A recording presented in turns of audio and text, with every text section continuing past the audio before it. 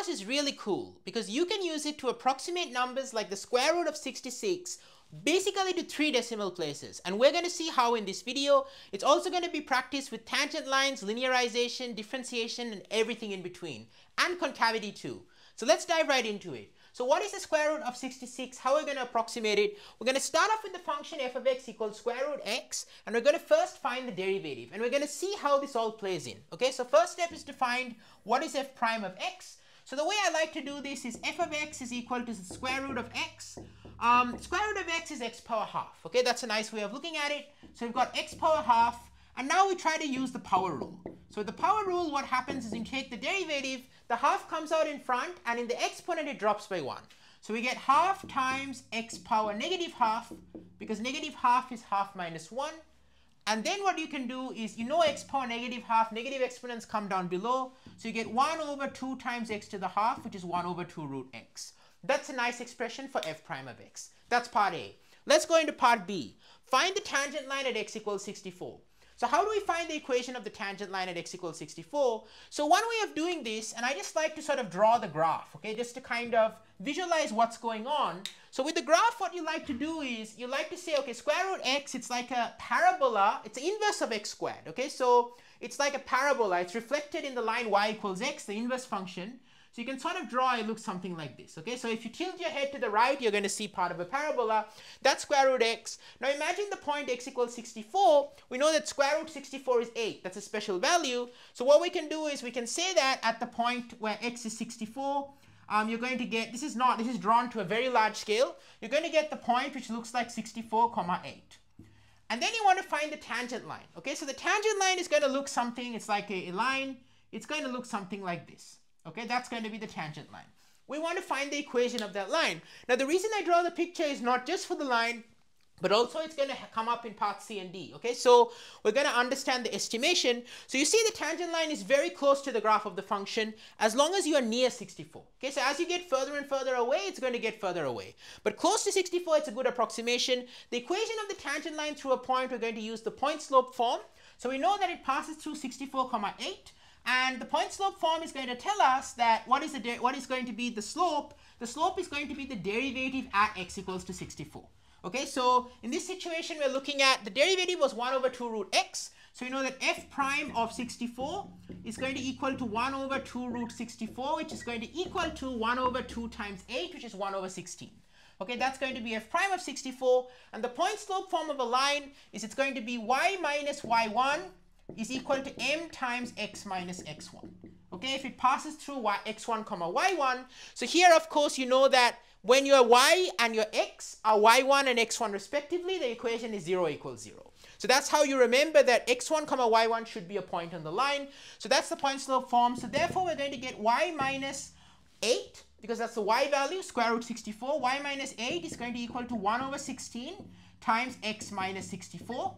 So we have that equation of the tangent line, and you can write it in a nice form as well if you like. So what you can do is you can just write it as minus 64 over 16 is going to be minus 4, and then you add 8, that's going to be plus 4. So you can also write it as y is equal to 1 over 16x plus 4. Okay, so that's going to be the equation of the tangent line. So that is part B. Okay, so we've got part A and part B done. Now we want to approximate the square root of 66. This is the y value at 66, which is pretty close to 64, right? So you'd expect that if you go to 66, you're going to get some point which is going to be very close to the tangent line. So we're going to get 66, comma the square root of 66. That's going to be our point. And as you can see already, it's going to be below the tangent line. And we're going to explore this more in part D, okay? Why it's below the tangent line.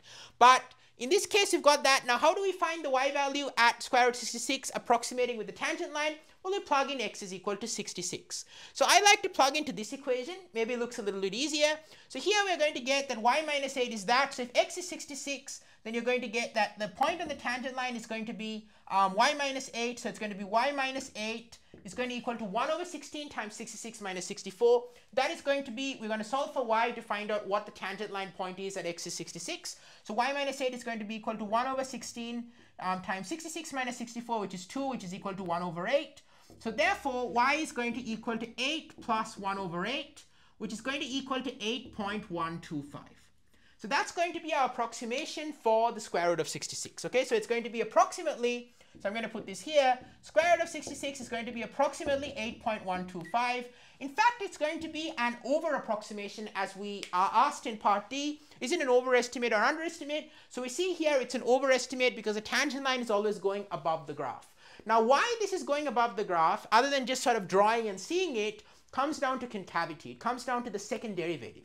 Okay, so if you know the first derivative of f, which we found out, I'm just going to erase this here. The first derivative of f, and watch till the end because I'll tell you what the real answer is for the square root of 66 and how remarkably close this one is. Okay, so, and also we're going to understand concavity. So you know f prime of x was equal to half times x to the minus half. I'm just leaving it in this form so we can apply the derivative again with the power rule, and we can get f double prime of x is going to be minus half is going to come out in front. So it's going to be minus 1 by 4 times x to the negative 3 halves. Now x to the negative 3 halves, as long as x is in the domain where it's greater than 0, x to the negative 3 halves is always positive, but negative of that is going to be negative. So the second derivative is negative, which is basically telling us that the rate of change of the derivative, which is the rate of change of the slope of the tangent line, is negative. And you can sort of see that from the picture. As you go along the curve, the tangent line will kind of become more and more horizontal, right? It gets more and more horizontal.